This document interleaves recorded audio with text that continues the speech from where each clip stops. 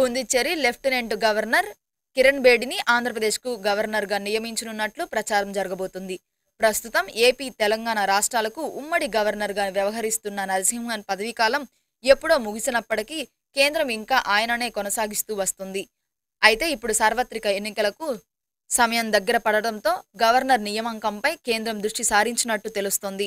AP ముఖ్యమంత్రి నారా చంద్రబాబు నాయుడు జాతీయ రాజకీయాలపై దృష్టి సారించి బీజేపీని ఇరుకున పెట్టాలని చూస్తున్నారు. ఈ క్రమంలో ఆయనకు చెక్ పెట్టేందుకు ద్వివేదిని రాష్ట్ర ప్రధాన ఎన్నికలకు కమిషనర్గా నియమించగా ఇప్పుడు కిరణ్ బేడిని ఏపీ గవర్నర్గా పంపాలని యోచిస్తున్నట్లు తెలుస్తోంది. పాండిచ్చేరిలోని కాంగ్రెస్ ప్రభుత్వానికి కిరణ్ బేడికి మధ్య సయోధ్య సరిగ్గా లేదు.